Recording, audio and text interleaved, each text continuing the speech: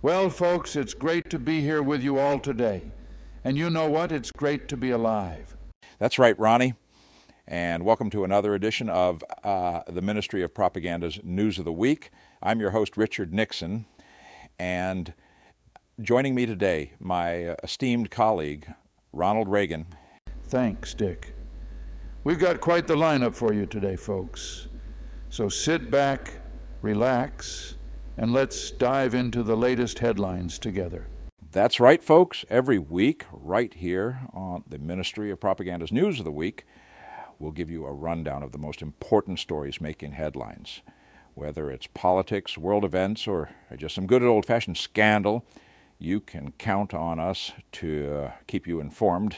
Ronnie, let me fill you in on the latest from the Middle East. You see, the U.S. has been busy targeting those Iranian-backed groups in Yemen, the Houthis. Iranian-backed, you say? Sounds like a game of cat and mouse, Dick. Indeed, Ron. The U.S. took out an anti-ship cruise missile belonging to the Houthis. And get this, it was the third day in a row they'd been going at it, just this week. My, they sure don't waste any time over there, do they? Not a bit, Ronnie. The U.S. even bombed some sites in Syria and Iraq linked to those militias. And later in the week, they conducted a drone assassination on the streets of Baghdad, which inflamed tensions with the Iraqis. Well, I always said a firm hand can be necessary in those situations. Right you are, Ron. It's all about showing strength without tipping the scales too far. Ronnie, it's quite the paradox. The U.S. wants to avoid a wider war, yet here they are bombing 3 countries. Dick, the old "we want peace, but we'll drop bombs just in case" strategy. Classic. Well, let's talk about that Blinken fellow for a moment. Seems like Blinken's got his hands full over in the Middle East. Trying to prevent the Israel-Hamas conflict from blowing up into a full-blown regional war is no small feat. Rallying allies around a proposal to release hostages in Gaza, that's a tall order. 3 U.S. soldiers killed last month, 6 Kurdish advisors killed this week, and the U.S. assassinating a member of an Iraqi militia on the streets of Baghdad a few days ago. And Netanyahu doesn't give a damn. He rejected a ceasefire plan too. Despite Blinken's best efforts, the region remains a powder keg, ready to ignite at any moment. Actually, can you believe Blinken's audacity, Dick? Trying to conjure up peace out of thin air without addressing the root issues. It's like trying to pull a rabbit out of a hat without a hat, Dick. The Palestinian question isn't just going to disappear with a flick of the wand, especially while the Israelis are making rap songs about genocide. Exactly, Ron. Blinken must think he's some sort of magician like Harry Potter. Well, if he's Harry Potter, then his spells seem to be misfiring. More like Anthony Blinken and the half-baked peace proposals, or Anthony Blinken and the prisoner of peace negotiations. Sounds like a never-ending saga. And don't forget Anthony Blinken and the philosopher's genocide. Quite the page-turner, I'm sure. Maybe he should stick to diplomacy and leave the magic tricks to the professionals. Let's move along, Dick. Now hold on to your hat for this one. Last week, in the wild world of espionage, we've got a pigeon making headlines. A pigeon? You've got to be kidding me, Ronnie. No joke, Dick. This feathered fella was released from a veterinary hospital in India after being held for 8 whole months. Apparently it was suspected of spying for China. But get this, it was cleared of all suspicions. Turns out it was just an innocent bird after all. Some sort of racing pigeon that was actually from Taiwan. A pigeon spy? Now I've heard everything. But think about it, Dick, all the James Bond pigeon movies. Of course, Dr. Pigeon. One of my favorites would be On Her Majesty's Pigeon Service. Pigeons are forever. The Man with the Golden Pigeon? The Quantum of Pigeon. Good one, but for me the winner is The Pigeon Who Loved Me. Well, Dick, it seems we have quite the situation brewing over in Ukraine. Indeed, Ronnie. What's the latest on the Eastern Front? The Ukrainian troops are outmanned, outgunned, and digging in for a fight against the Russian forces. They're facing waves of Russian soldiers, relentless in their advance. With critically low ammunition, the Ukrainians can't afford to fire at just one or two advancing enemy soldiers. So the Russians have adapted, moving forward in smaller numbers to try and overwhelm them. Clever strategy, but are the Russians making any significant gains? Not as much as you'd expect, Dick. Despite pouring enormous resources into the fight, they're only making marginal progress. In fact, over 13,000 Russian soldiers have been killed or wounded in just 2 months of operations around Avdiivka. Let's not mention Ukrainian casualties. It undermines the war effort. And Congress this week, oh my God, delaying funding for the war effort.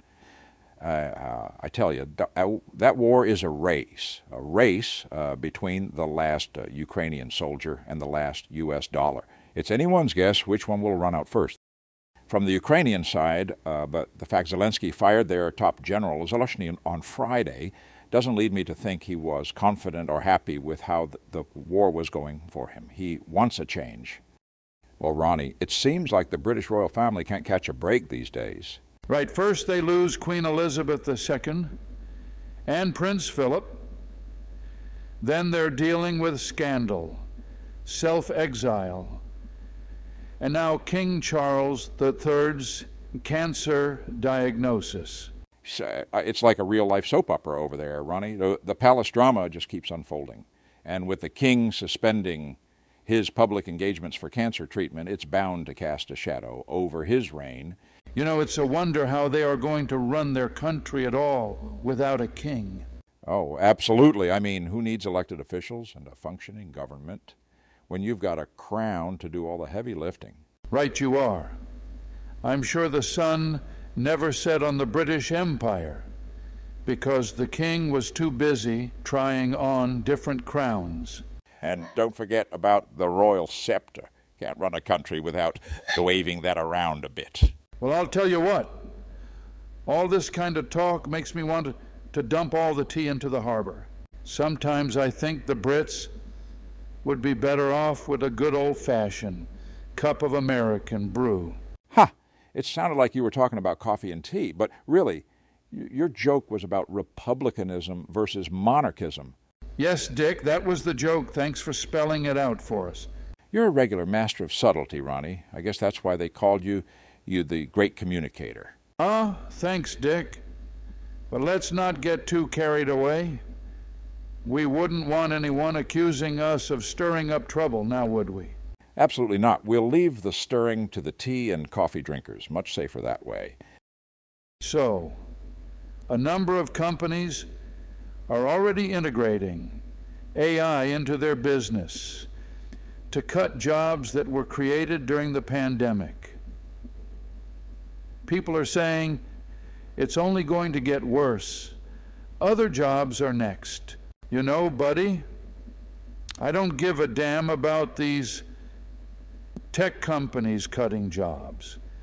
As long as AI doesn't come knocking on my door, I couldn't care less. The pragmatist speaks.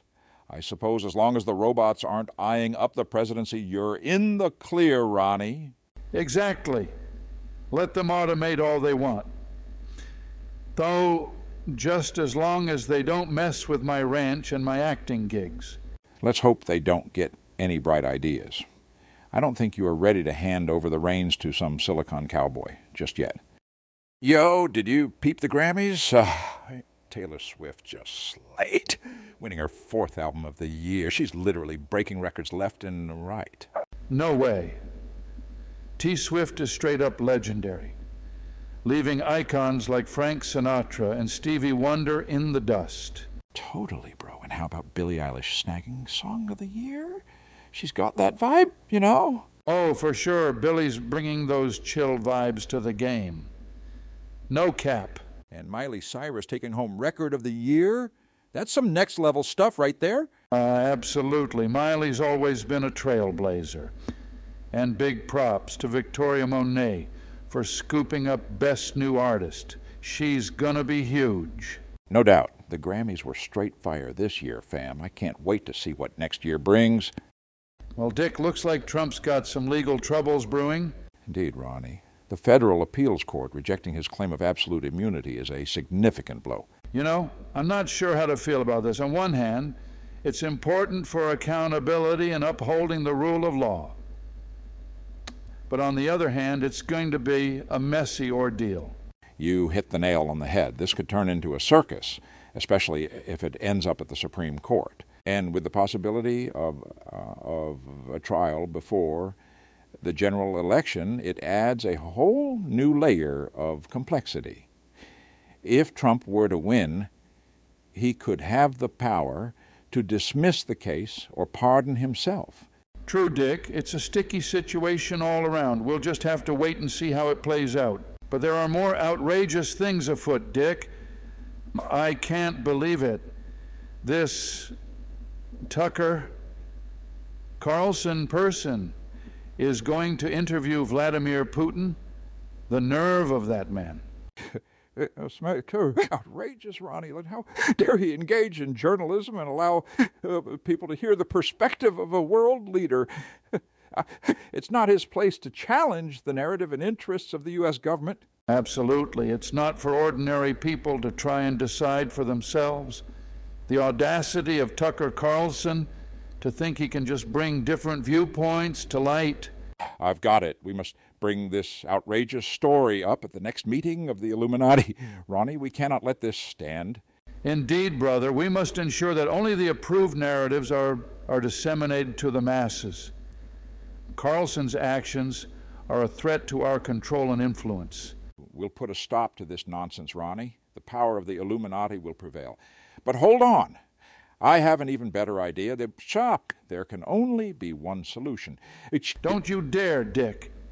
Don't even think about it. Declaring one of those stupid, vague wars.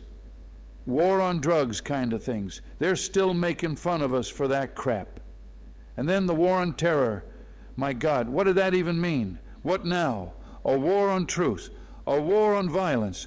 A war on bombs. A war on war. A war on what? But Ronnie... No buts, Dick.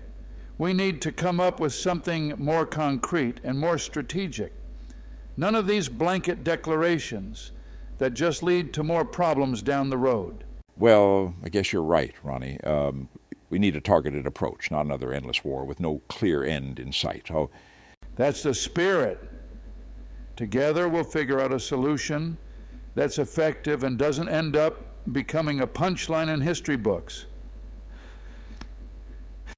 Now let's talk about Pakistan. So the military's crackdown on Imran Khan, the former prime minister of the country, and his party has cast a dark shadow over the upcoming elections. It's troubling to hear that there hasn't been the usual lively campaigning. It's like the heart has been sucked out of the election process. And with people feeling demoralized by the military's intimidation tactics, it's no wonder they're questioning the legitimacy of the entire electoral process. Okay. Weird delivery, but thanks. Yeah, sorry about that. I sipped some water now. We'll have to keep a close eye on the situation in Pakistan and hope for a resolution that restores faith in the democratic process. But you know, Ronnie, I kind of think the Taliban, or whatever extremist lunatic group it is, has a pretty straightforward election strategy. They are basically saying, we don't like elections. We will blow them up. Yes! Blow up the election stations. It's almost like it's a war on elections. Oh, for God's sake, man, please stop. That's enough of that kind of talk. So let's stick to discussing sensible solution, shall we? Okay, enough with the war stuff. I'm sorry. I just like bombs. Okay. A big, beautiful B-52. Slowly sliding towards me. She opens up her bomb bays. Oh, man. Ha!